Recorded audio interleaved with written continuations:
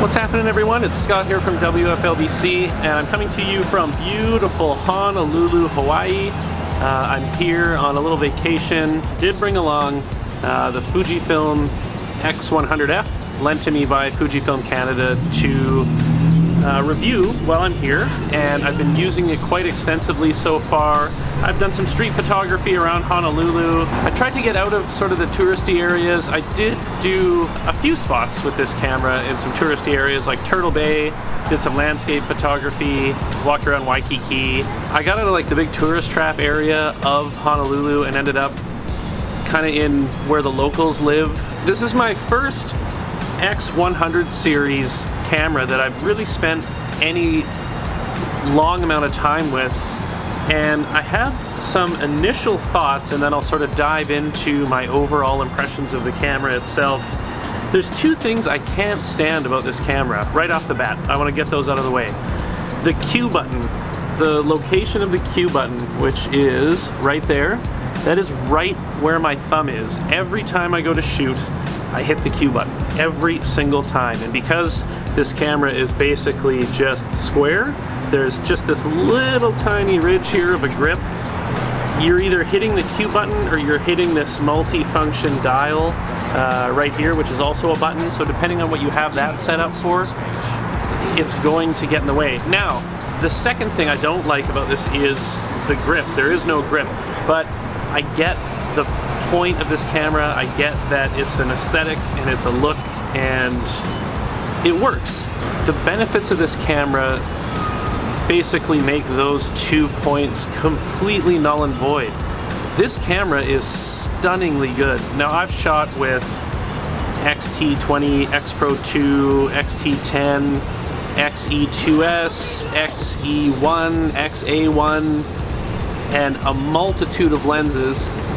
Hang on, I'm sweating. Anybody who's followed this channel for any length of time or followed me on Instagram or Twitter, you guys know how I feel about Fujifilm and their X series cameras. They're phenomenal.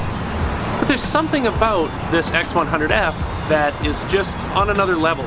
And it's either the lens, which is a fixed lens, it's fixed focal length, it's not an interchangeable lens camera. It's basically been the same lens from the original X100. This is the fourth version of this camera, hence the F for 4. So it's a 23mm f2 lens, which is right around a 35mm full frame equivalent. It's perfect for street photography, which I think a lot of people use this camera for. But what might surprise you is the other types of photography that it's good for. It's basically a fantastic all-around camera, and it really brings me back to being a kid and using a film point-and-shoot camera, because that's what I had growing up. That's what we all had. Well, not we all. I mean, I'm older than probably a lot of people who are consuming this sort of media. It's great for landscape photography, for wildlife photography, for just everyday photography. Now, with the fixed focal length, it means you're going to have to use your legs to zoom, so you're going to have to walk towards stuff or walk away from stuff. And a lot of the time when you do that, it presents some different opportunities that you may not have noticed shooting with a zoom lens. But you don't get that with this camera. You get just the pure beauty of this 23mm f2 lens, and that is by far the best part of this camera. This lens is absolutely sublime. There's a lot of sirens in Honolulu. I just kind of want to get that out of the way early here, because you take 17, now that there's no more sirens. You get everything with this camera. You get all of the beautiful Fujifilm film simulations, Provia, Velvia, Acros, Kodachrome, which they call Classic Chrome. It's Kodachrome. You get a really fast shutter sync speed, because this thing has a leaf shutter as opposed to a focal plane shutter on their interchangeable lens cameras. And in a studio setting, or if you're doing any sort of nighttime flash work, that is really, really beneficial. I'll put, offhand, I don't remember what the sync speed is. I'll put it on the bottom here. You've got the latest X-Trans 2 sensor, the 24 megapixel sensor. You got the X Processor Pro, the latest processor in the Fujifilm X series cameras. You've got the controversial combined shutter speed and ISO dial. I actually really like it because I generally don't change my ISO that often. If I'm shooting in daylight, I kind of want it as low as I possibly can to get the best image. And if I'm shooting at night, I'll just stick it at 1600 or 3200 and let the camera do the rest of the work for me. If you're somebody that's messing around with your ISO settings all the time, then it's probably going to annoy you. But I like this. This reminds me of old Pentax, Spotmatics, or that sort of generation of camera where they had a combined dial like this. I really like it. I think it's beautiful. This is by far the best camera to use that has this hybrid optical and electronic viewfinder. I find with the X Pro 2, the only time you're ever going to use the optical viewfinder is if you're using the 35 or 23 or something like a reasonably short prime lens, because you want to take advantage of that real estate of the OVF, so you're not getting this tiny image. But I do find I use the EVF a lot more than the OVF. I would say like 99%. The OVF is more of a novelty for me. Maybe it's not for you, maybe you use it all the time, and that's awesome, but I don't. The back of the camera is pretty plain. It's got the joystick here. Now this would be an interesting camera to compare with the XE3, because the XE3 has gotten rid of this D-pad setup completely and they're just using this joystick to do all of those functions. I'm kind of curious to check that out actually, because that may be my next X body that I use, so stay tuned for that. I think I'm going to get one of those for another trip I've got coming up in about a month. Now generally when you come on a vacation to somewhere like Hawaii, you go and do fun tropical things, and we did that. Cue the montage here.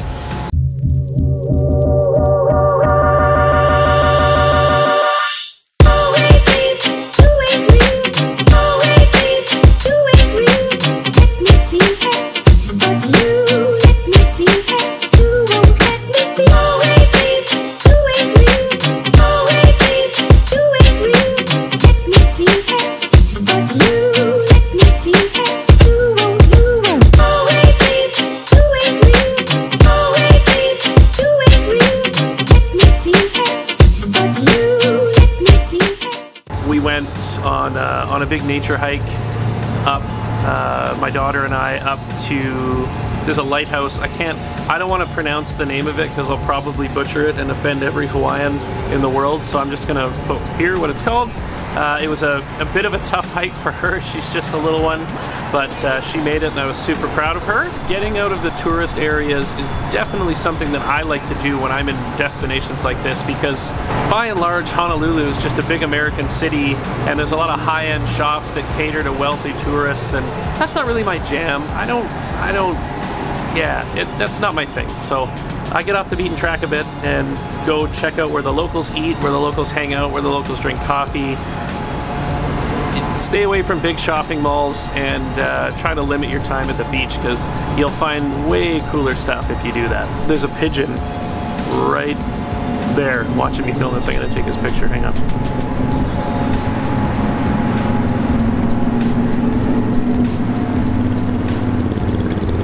The pigeons here. There's a lot of white pigeons. I feel like that's a genetic trait kind of heavily making its way through the pigeon population here in Hawaii. Yeah, I mean, I get it. I get the hype. I get why people love these cameras. I've never had more people come up to me in the street and ask me about my camera than I have with this camera. I've had people come up to me and ask me about my X series cameras before, because they all sort of look retro and like film cameras, and I walk around with this stuff on and like this shirt on. So I get it. Like, I fit the whole vibe of Fujifilm X cameras, but there's something, there's just a whole extra level to this camera. 4 times in one day here in Honolulu, once in Turtle Bay up on the North Shore, and 3 times here actually. Once in the Apple store, some guy working at the Apple store in Waikiki, he stopped and talked to me forever about, not forever, he was a really nice guy. Christian, I think his name was, but shout out to Christian if you're watching this, thanks buddy. Yeah, I mean, there's not much more I can say. I'm not a hardcore technical camera reviewer. You guys are gonna find the specs and stuff somewhere else. I'm more of an emotional camera reviewer, and I gotta say, I love this camera. I want to own this camera. I think with one of those hot shoe mounted thumb grips, just to alleviate the Q button and ergonomic issues that I have with this camera, this is the perfect camera. I really think it is. You can throw this camera in a bag, take it anywhere with you, and the results you'll get will be absolutely stunning. You don't have to worry about bringing lenses. You don't have to worry about dust getting into your camera every time you change them. Yeah, Fujifilm X100F is definitely WFLBC approved. 2 thumbs up. Whatever they do in Hawaii, I don't know. That's probably offensive. I shouldn't do that. Yeah. Anyways, I have a wicked sunburn, so that's why I'm hiding here in the condo with a shirt and a hat on, because I got really sunburned really early on in this trip. And now I'm fighting a bit of a cold, but I have a roll of Japan Camera Hunter Street Pan that I picked up at a really cool camera place here in Hawaii called Treehouse, which is one of the coolest camera shops I've ever been in. It is so cool. Like, I desperately wish that there was a camera shop like that near where I live in Vancouver, to the point where I would even consider trying to open one. It is such a cool spot. Yeah, that's pretty much it for me. I'm gonna go back out into this glorious sunshine and enjoy the rest of my day and shoot a bunch more with this Fujifilm X100F, which I am absolutely head over heels in love with. If you have the means and you're looking for just a fantastic all-around camera, and one you don't have to worry about lenses or anything, this is the camera for you. Absolutely the camera for you. It's beautiful. Thanks for watching, guys. I appreciate every single one of you. If you like this video, don't forget to hit the like button. If you want to see more content like this, I need to know that you like it. Feel free to subscribe. I'd love to have you guys back for my next video, and I will see you in the next one. Bye.